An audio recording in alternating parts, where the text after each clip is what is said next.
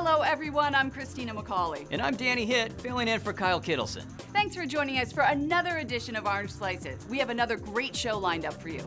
That's right, slices of life about the terrific people, places, and things that make Orange County such a great place to live. Coming up, a former Huntington Beach mayor launches a campaign to get kids to take a stand against bullying. And also on the show, we'll meet the dynamic couple behind a fun new fitness program. Even people who hate going to the gym love the new routine at boot camp. But to get things started, hey Danny, did you ever play handball as a kid? Heck yeah. You know, I couldn't wait for recess to hit the blacktop.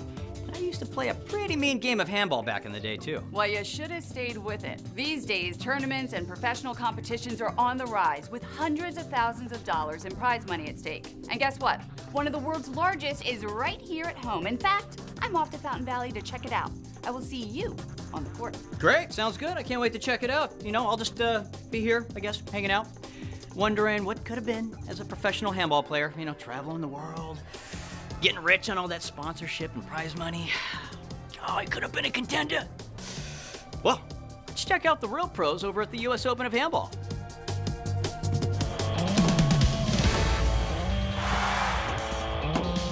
It's one of the oldest sports in the world, dating back as far as ancient Egypt. Most know it from its humble beginnings on the playground. But the rising popularity of handball is taking this simple game to world-class competition sport. It's actually going to be a experimental sport at the next Olympics. So we're getting a real opportunity on the global stage to show the magic of handball. We have Mexico, Ireland, we have Canada, United States. Our one-wall players are from Colombia.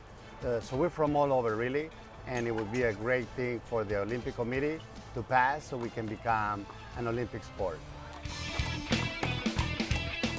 Every year, one of the largest handball tournaments takes place right here at home. Fountain Valley has become the host city for the Simple Green U.S. Open of Handball. We're having a great turnout, best field talent from all over the world. Tournament sponsor, Bruce Fabrizio, is the founder of Simple Green. Bruce's love of the sport actually goes back to his football days. He was a pro player before building his cleaning products empire. His coach made handball part of the team's training regimen. Right, very near here at UC Irvine is where we had our training camp for the Southern California Suns, and Tom Fears made all the defensive backs and linebackers play handball to learn how to back up and move in different directions and use both sides of your body and both hands at the same time, going forward as fast as you could. So it was a really interesting dynamic on actually how to improve my football. As his football days came to an end, his love for handball grew, and so did his company. Almost simultaneously, as I stopped playing football, I transitioned into handball and rugby on the side, and my business was just getting started. That was the late 70s. Through tournaments, Bruce met Naty Alvarado, who was climbing the ranks as one of the world's top handball players. He had won more than 60 professional titles. In 1990, he started running a handball classic at the prestigious Los Caballeros Sports Village in Fountain Valley. Today, Bruce and Naty have joined forces with Simple Green as the lead sponsor. Cash prizes now amount to $200,000. We have the venue and we have the sponsor that is really paying attention to what the handball player really deserves in the world. Well, I'm standing in California in the sunlight. I'm competing with the best players, not only in Ireland, but in America and in the world. The popularity of the tournament has not only opened doors for professionals, but newcomers as well. And handball isn't just a man's sport. More and more women are moving up the ranks and proving to be fierce competitors. I like playing. I like seeing what I'm capable of doing by myself and how I'm able to keep up with the guys if we play games at parks, and just improving my game and then going to tournaments and playing. People seeing me and they're like, oh, she's a girl. Like, they don't think I can play at first, but then when they see me, they're like, oh my God, you play so amazing. I discovered handball when I was younger because my sister used to play handball first. And then I picked up a ball one day. I went on the side of the house where we were living at and started hitting the ball. I loved the way it felt, so I said every day I got out a little bit more. Every morning I would practice, practice, practice. There are three basic basic categories in handball based on the number of walls used on the court. One wall would be the most simplest version of the game. It's so simple, so straightforward. You have one wall and you've got to keep the ball inside the lines. So it's a bit like tennis with a wall. Then you have the 3-wall. You have the outdoor, which is mainly played outdoor. And it's a little bit more complicated because you have the side walls, you have different angles. And then you progress to the 4-wall game, which is indoor. You have the roof, which is playable, and you have the back wall. Kind of similar like squash. Well, one wall is really, the mecca is in Ireland and in Europe. But 3-wall and 4-wall, specifically 4-wall, I would say the United States is in the lead on that on a global basis. The rules are fairly simple, but the speed of the game makes it extremely challenging. Okay, like other ball sports, you're trying to make the ball bounce legally in play 2 times on the ground before the other guy can retrieve it, okay? And you win the rally that way. You only score when you're serving. You need to score 21 points to win 1 game. It's 2 out of 3 games. If each player wins a 21-point game, there's an 11-point tiebreaker. On the serve, you gotta stay in the box, you gotta hit the front wall serve, and you gotta make it past the short line. And after that, if the ball bounces twice, it's a bad ball. And you just gotta keep it in between the lines. Even before there were opportunities to play professionally, handball thrived, especially in big cities where there were few sports fields but plenty of walls. The simplicity of the sport makes it possible to play just about anywhere. I think I started just because it was a cool thing to do with my dad, and then as it went on, we started going to tournaments, and it just seemed to be a good group of people. I started playing because my father, he started a coaching program back home in Ireland in our club. So I just started playing with all the other kids and my brothers. I was 8 years old when I first came across handball. My family, you know, they grew up playing handball, you know, for recreation, and I was always around, so I just basically stood playing the game. Timbo Gonzalez grew up in the Bronx and went to one of the worst high schools. It was easy to find trouble. He was even stabbed once. But his skills on the court took him away from gangs and drugs. Now at age 23, he has a promising professional career and is ranked among the best in the world. I have every title in the one-wall game so far. I'm ranked #1 in the world. I went to Cali, Colombia and played for the Olympic Committee, and I actually won a medal over there, so that's another big title. I actually won the Simple Green last year. Last year I won the World Cup Series, the whole pro stop. I have over 20 yellow jerseys. I actually won the Vegas tournament 3 years in a row. I've been the finalist on the Simple Green tournament, and I've won another maybe 7 or 8 first places of WPH tournaments. I've taken a lot of tournaments. I was on New York City top for like about a good 10 years, maybe 10 to 12 years in my career. I settled down after I had my son, but I'm still back in the game. I'm now just getting back into competing. I actually won the gold medal for the United States in Ireland. Yolanda Monroe has a special tenacity that's allowed her to achieve an unofficial title. She's the oldest of the female competitors today. In fact, she's more than twice the age of most of them. But at 51, she has no plans to slow down anytime soon. I'm going to keep competing at this age, at 51, and I think I'm competing on an excellent level where I can hang out with the ladies, and I'm the oldest one that's competing. So yes, I am going to keep competing because I know that I'm going to get back on top where I need to be at.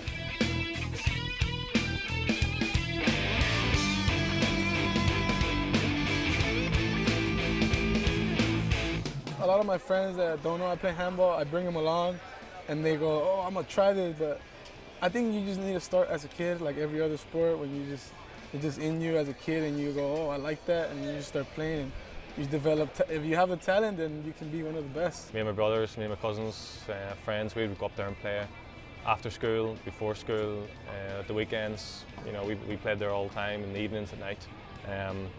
So I think that's what made us good. That's what made me good. You know, that we could invest so much time and effort into it. It was all about practice. For me, it's a full-time. I actually train every day. If I don't get to play, I'll go work out, you know, jog, and then I try to play as much as I can. Bruce and Naty also hope to grow the field of competition by encouraging recreational handball. One of their key pitches is the training benefit for just about any other sport.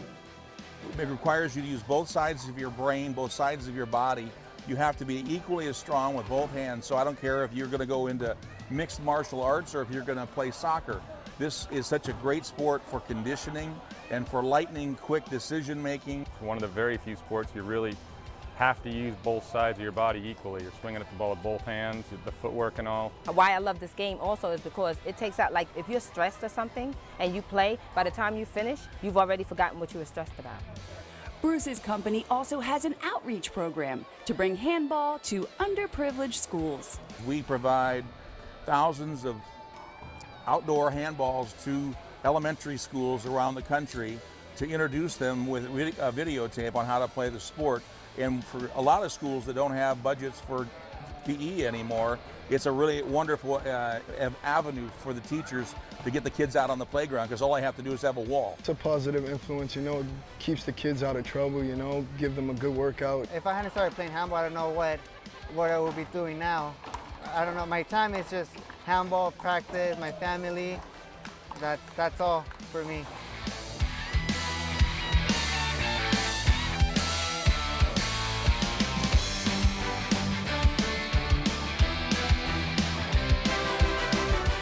I would love the sport to be in the Olympics. I will, even if I'm not able to play in it, I would love to be a coach. I would love to be a trainer.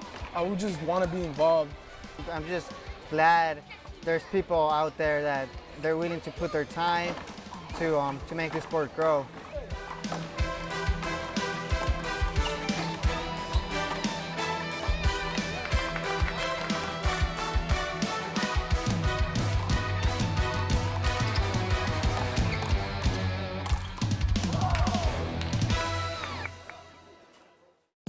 I love that handball is a growing sport. Great new opportunities for young people. Okay, moving on to our next slice. This one is about kids taking a stand against bullying. Here's Christina from the campus of Huntington Beach High School. Thousands of high school students have taken the pledge. By signing their names on posters, they are promising to be a buddy, not a bully. That's the name of a campaign started by former Huntington Beach Mayor and City Council member Joe Carcio. It was important to me because I see a lot of this happening. You know, I coached baseball and football at the high school, baseball for almost 20 years, and football for 10 years, and you saw the bullying going on. Really, I think everyone kind of gets bullied throughout their lifetime, regardless of who they are, what they're involved in, who they're friends with. Whether it be like a small magnitude of just getting something said to you in the hallway, or whether it's a personal attack from a bunch of different people. Well, you can't put 3,000 kids on a campus anywhere and not have incidents of bullying. Books and movies often portray the bully as the tough kid that takes your lunch money. But bullies of today are no longer stereotypes. You would think a lot of times that it's the kid who's low academic, achieving. It's the kid who comes from a problem family. And that's not true. We've got kids that are AP students. We've got kids that come from amazing homes that are college bound. So what's changed over the years? The internet. Cyberbullying is now a problem that can start as early as elementary school. Kids think they can bully easier on social media because they're hiding behind something. Back in the day, a kid bullied you to your face. He was in your class calling you a name, he was on campus calling you a name, or getting in your face saying something. Now they can bully long distance. There's no face involved. I can say mean and cruel and untrue things to people by hitting a send button. When I was in freshman year, I had a group of friends that I'd known since I was little, and they started hanging out with people that weren't really doing the nicest of things, and they ended up turning on me, calling me names, spreading things on social media, and it was really hard for me. I almost switched schools, I got a schedule change to get out of their classes, and then I decided that I was going to turn to sports and my family, and I ended up meeting a lot of interesting and really fun people on my sports teams, and they became my best friends, and they still are today. Personally, in middle school, I was sought out by a group of girls, and I was bullied over social media, which resulted in me deleting all my social media accounts. And I actually considered switching schools in middle school because of it. But I think with good friends and good people that surround you, everyone can overcome something like that. While some who've been bullied are able to get the help they need, others suffer in silence. Parents and school administrators strive to do their best to stay ahead of the problem, but the lightning speed of social media makes it extremely challenging. Because now with Twitter and Instagram and Facebook and other things that they have that I'm sure we haven't even caught up on yet, it's constant. The first step on a school campus is to make sure everyone knows the rules and consequences. My definition of bullying, at least here at Huntington's campus, would be any comment you would make to a student that would make them feel uncomfortable. And sometimes that's very minor, and we can just alert you that although you didn't think that made that student uncomfortable, I'm here to tell you it did, and therefore I would expect you not to repeat that. And I think a large part of that is for small comments. Kids, because of the environment they run in or their home life or whatever, that was acceptable. That's acceptable amongst their friends, it's acceptable in their home. It's not acceptable amongst other kids' friends or their home. So you have to educate them as to what's appropriate or isn't appropriate. Some of it's very inappropriate and everybody knows it's inappropriate, but occasionally you'll get a kid say, what did I do? What did I say?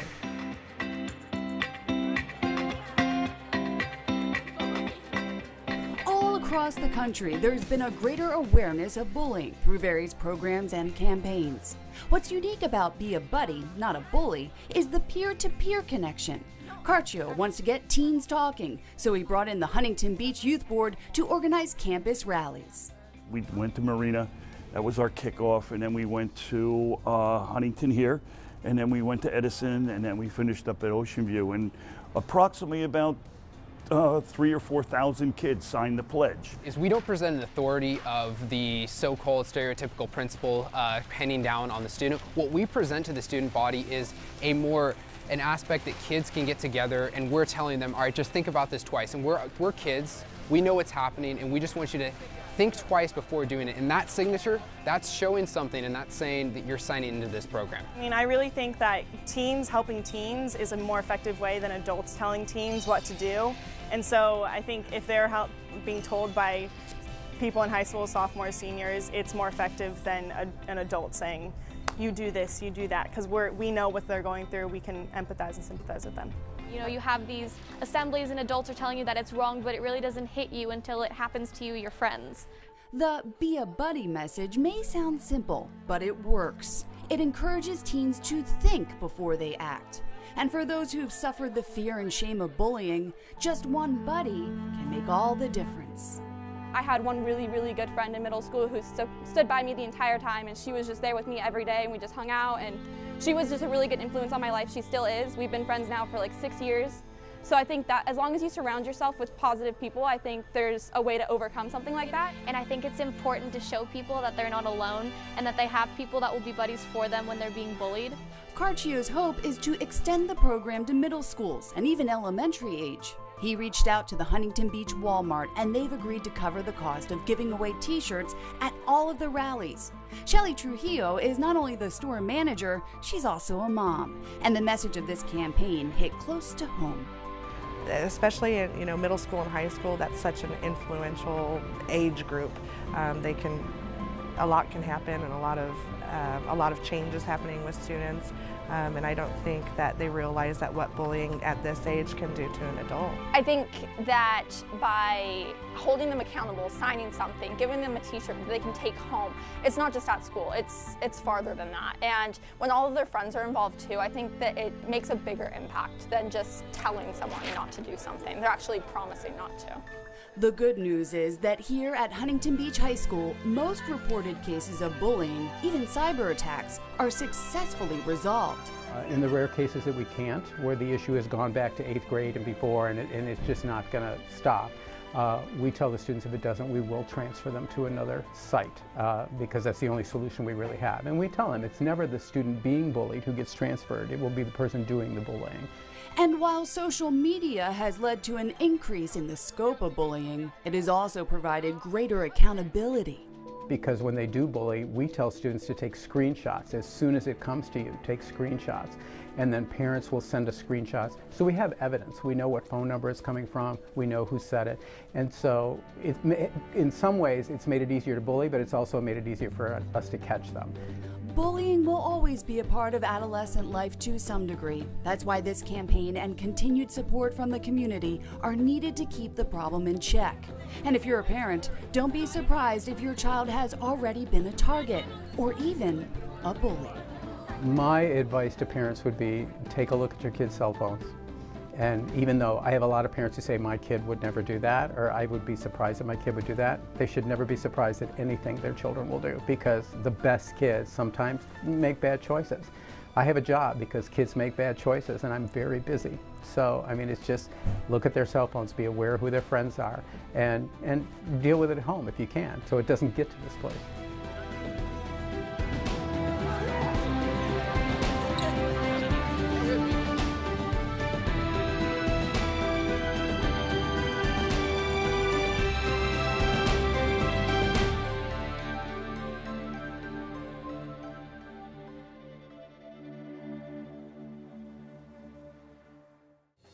Now for our last slice. If you hate going to the gym, you're not alone.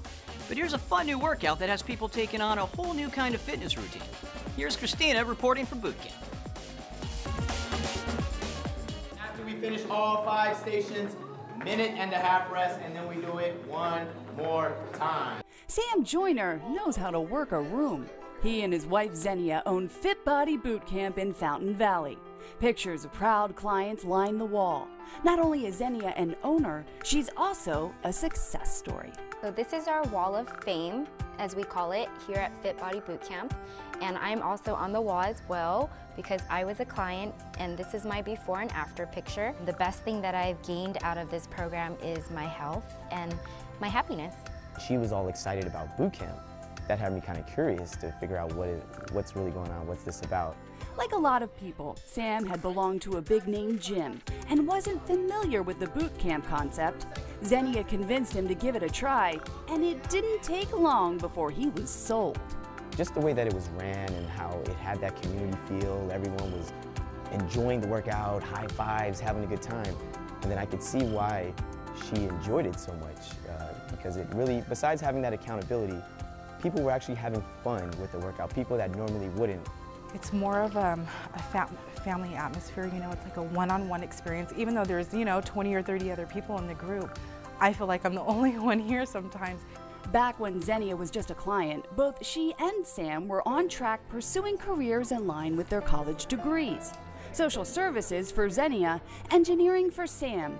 But success in the job market was taking its toll physically. I was in a very stressful work environment, and it was very high demand, lots of clients, not feeling appreciated a lot of the time.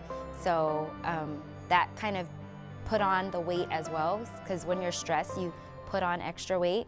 And then if you're not eating and drinking the right way, or you're not maintaining a healthy diet, it just comes on faster. She had embraced her new path to a healthy lifestyle and began wondering if her time would be better spent helping others do the same.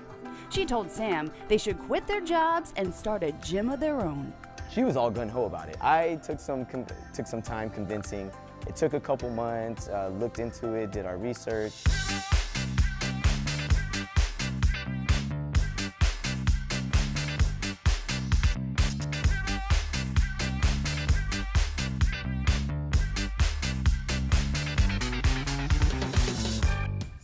Now they have a thriving new business. Sam is a natural instructor, and Xenia has a knack for marketing.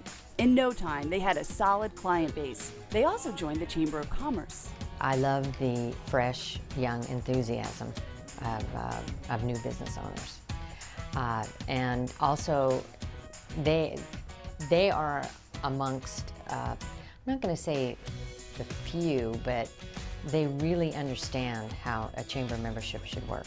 Call me nosy or maybe ambitious or whatever it is, but I just started asking questions and meeting the right people, getting to really know what I could do for my business and for the community. In order to get value out of your chamber membership, you need to be able to be involved and participate, and they understand that. So Xenia's on several committees, and they are out in the community. Fit Body Boot Camp is a franchise that was started in 2011 and has already grown to nearly 300 locations. We get a lot of guidance and business marketing from the franchise, but at the end of the day, we do have the flexibility of running it the way we want to run our business. And for this couple, that means taking boot camp to its full potential. Our program encompasses nutrition and also the workout. So they're supposed to work hand in hand. If you only change one thing, you're not going to get the results that you want. Xenia has even authored a recipe book of favorite healthy meals, which she offers free to clients. She also uses social media to encourage nutrition challenges. For example, posting pictures of smart menu choices when clients are dining out. And everyone at boot camp keeps a nutrition log. So we can actually see what they're eating, what their water intake is like, and we tailor it to them and what their lifestyle is, if they're a busy mom, if they're in school, how to meal plan. Sam and Xenia have been able to win over clients who've either had bad experiences at big gyms or just plain don't like the idea of working out. I hate the gym. And I vowed that I would never, ever join another gym. I hated it. I had it for several years, probably out of the 10 years that I had a membership. Consistently, I went for about 2 years, but it was very routine. I'd work out for 2 hours, not break a sweat. 45 minutes, you're in and you're out. So we have 5 stations, 2 exercises at each of the stations. 30 seconds of doing each exercise, followed by just 8 seconds of rest, just enough time for you to get to the next exercise at your same station. Sam loves his new calling. He brings the same energy and enthusiasm, whether he's leading class first thing in the morning or the last class of the night. Sam, he's awesome. He's like a great motivator, and he challenges you and he works with you if you're not doing it right. Sam is an amazing trainer. He stays honest, he makes sure that the workouts are, that we don't limit ourselves, that we push ourselves through every workout. The difference mainly is personal training. I mean, the personal touch, because Sam keeps you motivated, he keeps you going. Having people smile, saying, oh wow, thank you so much, I had a good workout, I lost, X amount of pounds, and just people that are, giving us these amazing testimonies. Boot camp brings together people from all walks of life, and here they are family. Antonio Jaime served in the Mexican military. Training is in his blood, and during class he's always helping and encouraging others. Well, sometimes they don't do it right, and that's what I came to know. You have to do it this way, and do it this way, and do it this way, and you're gonna get it right. So if you don't do it right, you're gonna hurt yourself. The exercise routines change with every class. We have a metabolic and strength days. I like metabolic. I like our hurricane workouts. And I mean, this sounds crazy. I hate them, but I love them. The squats and lunges. I can start off with my least favorite is the ropes. I don't care for the pike ups just because it's an uncomfortable position and I don't feel like I'm flexible enough to pike up all the way. But I like the new agility ladders that we just got in. Those are awesome. I don't like the ropes, but you learn to love them. Other than that, nothing, just kind of everything. You work your whole body, not just arms, not legs, just every day's cool. Every day's fun. Every time you come in, you never know what you're going to get. And that's the great thing about this program, because your body doesn't have enough time to get used to a specific workout or exercise.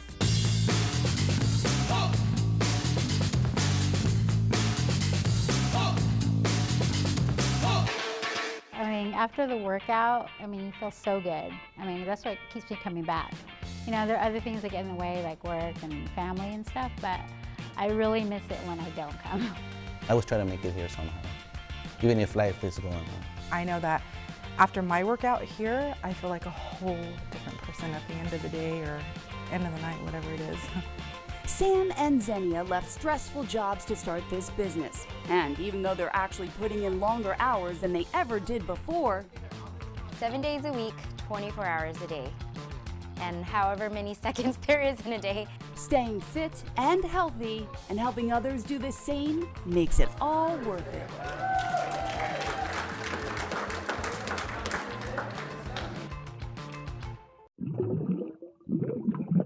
Welcome back. Hey, sign me up for that boot camp. That looks like a blast. And don't you just love Sam and Xenia? I mean, quitting their careers to open a gym and inspire healthy lifestyles. Yes, and I was also impressed with those students being buddies and not bullies. You know, kids are much more likely to listen to each other rather than their parents or teachers. Definitely. And how about that first story? Any dream of still becoming a pro handball player? You know, if you start training now, you just might make it to the Olympics. I don't think so. You know, I'm not really quite ready to give up my day job quite yet. Well, that's fine, because I miss working with you. Aw, shucks. Well, that's gonna wrap it up for this edition of Orange Slices. Remember, if you have an idea about something or someone that would make a great slice, let us know. Find our Orange Slices page on Facebook. We would love to hear from you. Until then, I'm Danny Hitt. And I'm Christina Macauley. We'll see you next time. Thanks for joining us for another edition of Orange Slices. We have another great show lined up for you. That's right. Slices. Oops, sorry. Just thought we'd get the outtakes out of the way first. Finally. It's gonna be a show of all outtakes this time. Hey, Danny, did you play handball as a kid? Oh, heck yeah. You know, I couldn't wait for recess to hit so I could hit the blacktop. I bet. Well, that is totally screwing up, sorry. I totally I couldn't wait for recess to hit the blacktop. And then he looks at me and I'm like, nope. No, don't look at me. Nope. Go back. Go there. You're not. And I played a mean game of handball back in the day. I did. It's true. I've never touched any sort of sporting type equipment ever in my life. Breath, find your mantra.